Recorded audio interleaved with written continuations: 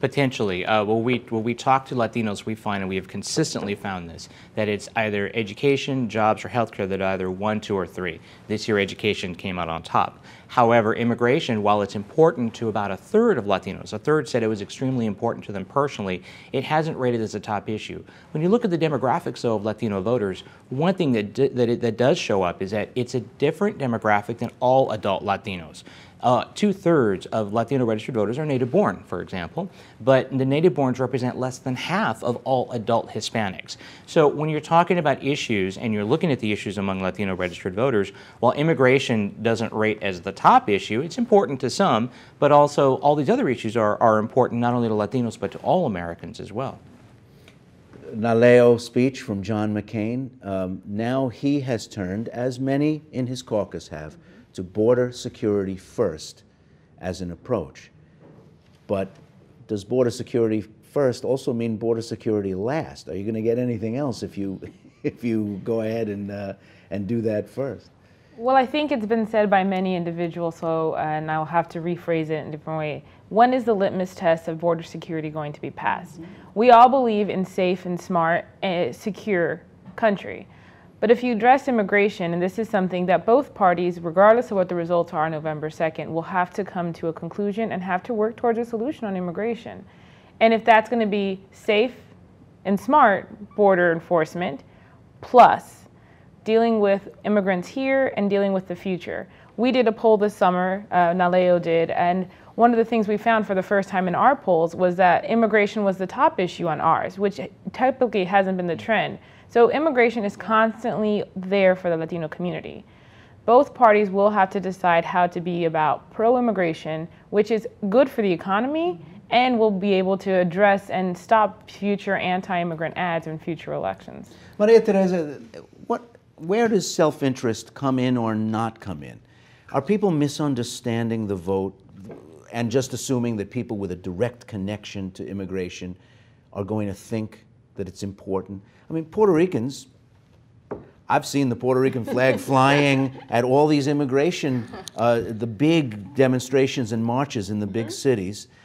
The Puerto Rican flag was flying prominently. Labor unions were out there. These were people who had permanent residence or citizenship, no question in their own family, but still wanted one party or the other to get it right on this issue.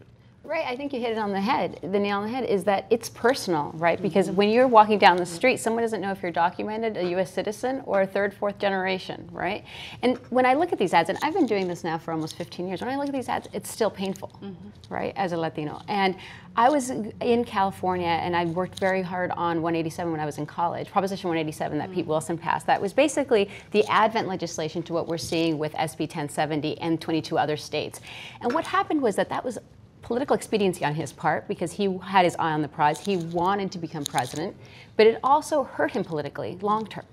And I think that's what's happening is that folks are not reading their history books and seeing that California back in the mid-90s was purple. It would be sometimes red, sometimes blue. And what did it do? It galvanized the Latino community because it said they were still hurting economically. They still had a hard time finding jobs. But at the end of the day, they're saying, this is a vote personally because you're going against my family, myself, and my identity as an American. And that's not okay. So I think what we're going to start to see, because we are seeing a shift in where the Latino population is moving to, it's no longer California, Texas, Florida, and New York. All of a sudden we're seeing strongholds in Colorado, in Nevada, North Carolina. So they're playing for political expediency in this election, but 2012 you better believe that folks have long memories and it's not going to be the same game.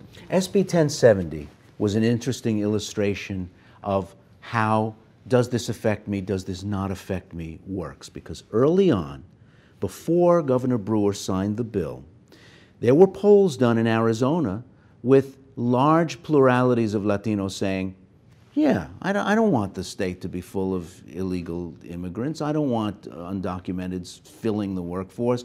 So yeah, generally, I think this is okay. But once the bill was signed, once the activism began, once the public debate went national, Latinos said, I'm against this, even if I've got a green card in my pocket, even if I've got a U.S. passport in my pocket, I'm still against this. Their perception of their own self-interest seemed to have changed somewhere along the line. What happened there?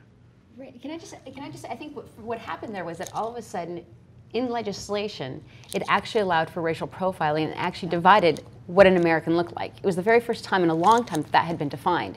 And that's when all of a sudden it became personal. I mean, you look at the polls, close to 80%, 77% of Latinos were against the Arizona law versus 60% of the population who were in favor of it. So that says, I mean, I think that should actually be an opportunity for us to have a conversation on race and what does an American look like. And I think that's why it became so personal. I think what happened there also is we saw what happened at the state level, what actually happened at the national level in 2006, when the Republicans introduced that heavily anti-Hispanic bill in December of 2006. That is what sparked the immigration marches, because it made it a felony to be an undocumented immigrant if that law would have passed. And Latinos, all of a sudden, to Maria Teresa's point, it was personal, whether your family had been here for generations or whether you just got here. It was personal because nobody was going to be able to determine whether you are here legally or not. So the opponents painted everybody in the community with the same broad brush. And that is exactly what Latinos have to fight against. Gloria? But what I would think, there's a lot of things that are happening in Arizona. First, the Latino community very much understood that in the previous administration, Governor Napolitano had vetoed several versions like this in defense and responding to the Latino community that exists in Arizona. And the other thing, I think the Latino community is very sophisticated, and they very much realized and read between the lines that this SB 1070 is a crackdown and did not address the need for an individual that had been working and had been wanting to just find a way to legalize or regularize their status in the immigration system. And so they realized that there wasn't a solution. It was going to be an economic burden. It was going to make the police officer that had been patrolling their community for safety now become possibly their enemy. And they read between the lines that it was going to be reflective on them, and it was purely a political gain. And so I think one of the things, and you can see based on some of the intimidation that's occurring in Arizona, that there are some individuals that are very afraid of the political power that the Latino community is going to show in 2010. Mark, go ahead.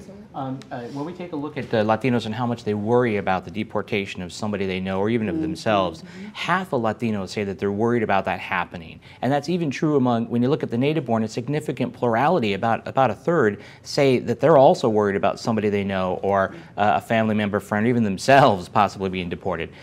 We've also asked recently about whether or not anybody had been stopped by the authorities and asked about their immigration status. In a new poll that we've done, we found 5% of Hispanics said that had happened to them in the last year. Now that's down from 9% in 2008, the last time we asked that, but still 5% of 33 million adults is a relatively large number of people. Furthermore, one other thing that we did find is that about a third of Latinos say that they know somebody who's been detained or deported in the last year. So all of this, everything around SB 1070, seems to be impacting on a personal level Latinos, both in terms of worrying and even knowing somebody who has been affected by something, not necessarily SB 1070, but something that might be related.